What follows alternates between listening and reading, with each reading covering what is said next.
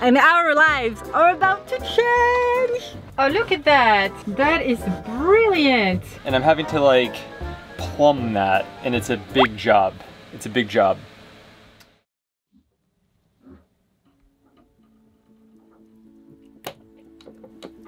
Hello world, Polyseal, you copy? A month or so ago, Ryan and I woke up at 4 AM in the middle of the night to go welcome our friends who had just sailed for 3 days from Martinique. Good morning! Hey guys! Now, we love our friends, and mooring in Bonaire is difficult to do in the dark, so that made sense. But there was something else we were excited about. Coming to Bonaire from Martinique, our friends were transporting in their boat a piece of equipment that we had bought without even seeing.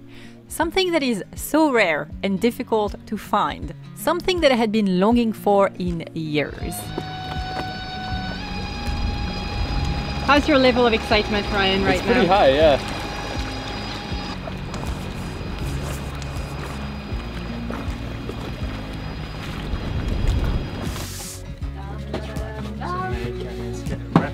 Da, da, da, da. How do you want to do this? I can just carry it. Okay, okay. I'll just You get out of your way. want, or No, you wanna? You got it. You go. So this is it! Yay! Hello there! This is a combo washer and dryer, and we are going to install it on Polyseal. And our lives are about to change! Thank you. Yeah, no problem. Thank you so much.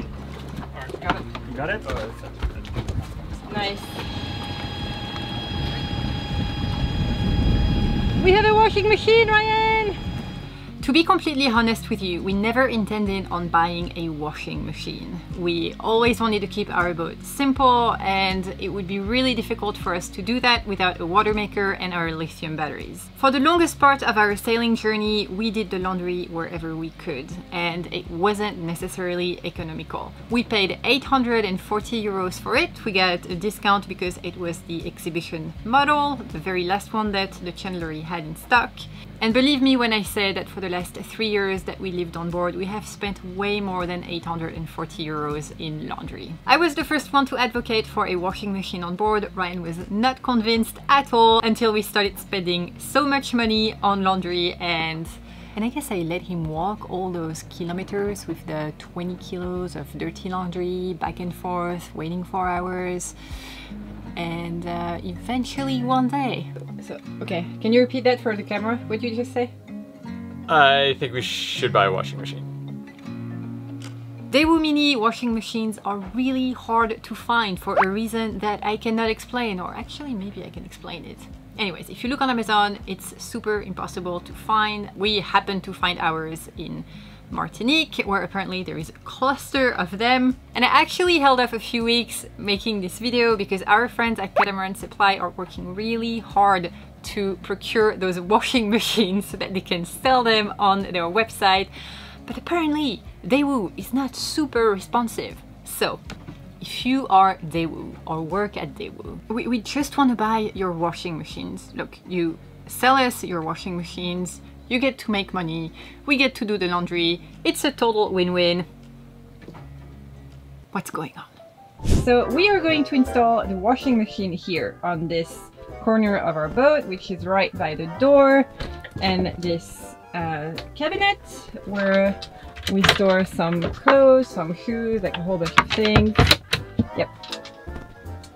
So we have 2 of these dirty laundry baskets. We are going to take them up, and replace them with the washing machine. So before the washing machine, we would do the laundry maybe every other week, every 3 weeks, depending on how accessible the laundry was. So our thinking is that we're gonna get rid of one of those laundry baskets and do the laundry a little more regularly. Okay, major bags of dirty laundry, goodbye. So before we start, we need to take these panels off because we need to see what's back here so that we know how to build up the structure a little bit to support this guy, the washing machine. So why do we need to support the washing machine? Because there's no weight inside, so it's gonna like vibrate a little bit, and it's a wall-mounted thing that's made to go in concrete. We don't have concrete here obviously. So we're gonna like make concrete out of epoxy and wood. The installation of the machine was a delicate project because on top of looking nice, it needed to be rock solid to absorb the vibrations created by the machine's centrifuge. We're going to need to build up the back to give it a support structure. And that's what we need a bit of help with, because I could probably do it, but to do it well and make it look nice, like having some experience I think would help. So that's what we're going to do. So this is Leonard, and those are the skills that we are lacking. Leonard is a Swedish sailor and super skilled boat builder who is currently building a catamaran from scratch. We thought that on the first day, Leonard was just gonna come and look at how we could install the machine, but no. He came with all the tools, epoxy, fiberglass and wood that we needed for the project, and we started right away.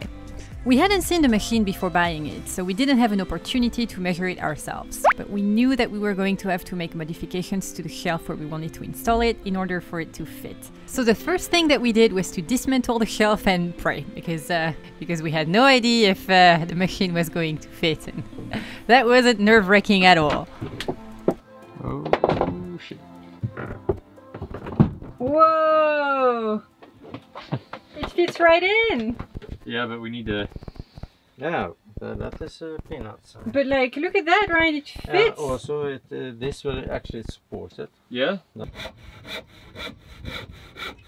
Okay, so far we have cut the board to give the machine some space at the bottom. Leonard is currently cutting the other piece of the board. The machine is gonna get a little stabilization and a little support from those boards. Hopefully it's good, hopefully it doesn't vibrate too much, but I think that we're gonna try to place some foam or some neoprene to absorb the vibrations.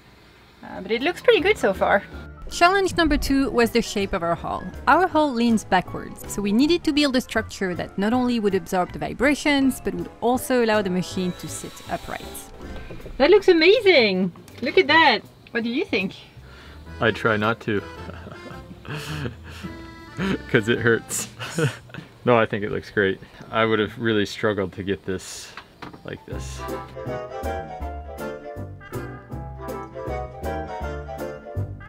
So now, because of the whole shape, which kind of goes out and down, we've had to build up some sections. So we need to have the washing machine straight up and down, but the hull is not straight up and down. And then to make that straight against our curved hull, we've added in blocks of wood and epoxied those in, and then also put in epoxy filler, which is epoxy mixed in with actually some small wood chips and stuff into this, which is really strong. So that's all going to dry for a few hours, and then we're going to come in this afternoon and fiberglass over this, make it super strong, and make it kind of all one piece of the boat. Next, we installed the bolts in the structure and tested their position to see if the machine fitted, before reinforcing them with epoxy and fiberglass. How's that? Yeah. Yay! So the washing machine fits. It fits, and we got the cover on it. I just have to sand down a few pieces. This is like, without Leonard, I would have been fucked with this. I would have eventually got it, but it would have taken like a week. So there we are. Got the screws in, the mounting screws. Leonard's mixing up some more filler. Sophie's cooking banana cake. This project was going smoothly. In like suspiciously smoothly, you know, for a boat project. We let the epoxy cure for a few hours before fiberglassing the structure in place, and eventually called it a successful day. I think braking strength of this, Yeah. on each and every one, 500 kilo. Okay. Pulling. Okay. Just So Sophie can hang off of it. Okay, so yesterday we worked on the strength of the construction, making sure that the anchors are strong enough to withstand the load of the machine. And today we're working on how good the installation is going to look when it's done. Oh, look at that! That is brilliant! You can go up a little bit. I guess that'll be on your side. Yeah. Yeah. Yeah. Boom. That's it! Go. Final step! So right now I'm just screwing the cover in, which is turning out to be a little more challenging than I thought. And then we're just gonna close it up, And then we need to wait for the pump. Plugged it in. Hallelujah! Woohoo! Alright guys, this is day 2 of the washing machine installation, and just as I was saying the other day, this is going way too easy. Okay, so first off, it's raining like hell, so that's awesome. This is not even too bad. It was way worse a couple of hours ago. But yeah, I mean, if you thought that we spent our life under the tropical sun, there is that.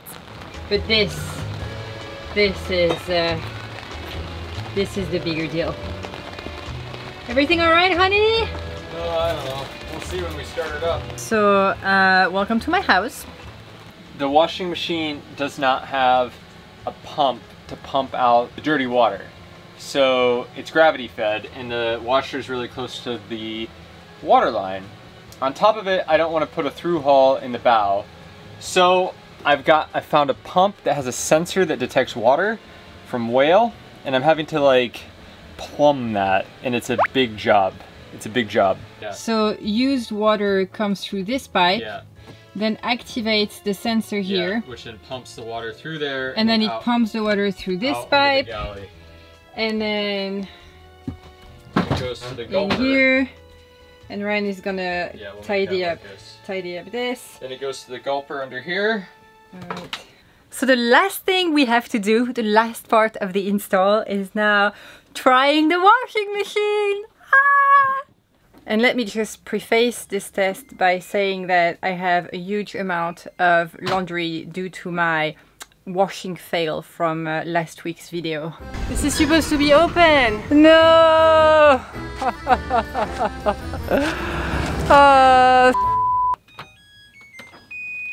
It sings. And look guys. The machine speaks French. Whoa! Oh my god! Ah!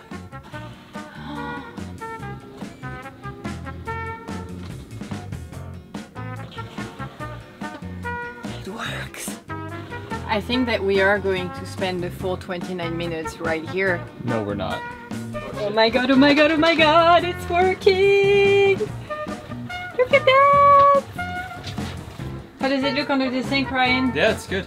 This is so cool! Wow. I have never been that fascinated with a washing machine ever. It does not vibrate at all. Like a little, the washer like vibrates just a little bit. It's really not so bad. Yay! Woohoo! The smell of fresh laundry. Is it good? It's amazing! Yeah. Win! Mega win! Amazing! I want to spend the night doing laundry, Ryan. We have been using our washing machine in over a month now, and it is an absolute life changer. 3 kilos of laundry is a lot more than we originally thought. For bedding, we watch the duvet cover in one load and sheet and pillowcases in another load. Because the water we use gets right back into the sea, we use eco-friendly laundry strips that are plastic-free, biodegradable, and gentle on the coral that lives under us. We buy them from our friends at Catamaran Supply, and they are a lot better to have on a boat than traditional laundry detergents. The daily program, which we mostly use, only takes 30 minutes, uses 25 to 30 liters of water, and only uses 28 per hour. We weren't sure if paying more to have the dryer would do much for us, but I personally love it. We use it for sheets and towel, and we can get the load completely dry in 1 hour. The only downside of the dryer is that it uses fresh water to cool off the heating element, which uses about as much water as the wash cycle, and we were not expecting that. The drying cycle also draws 50 amp hour, and it is the heating element that is the big power thief, drawing 1200 watts for a minute or so every 3 to 5 minutes. So as opposed to the wash cycle, we can't have the water maker running at the same time. But with our 680 amp hour of lithium batteries, our 3000 watts inverter, and our almost 1000 watts of solar panel, the setup works really well for us, and we haven't had to walk with 20 kilos of dirty laundry ever since.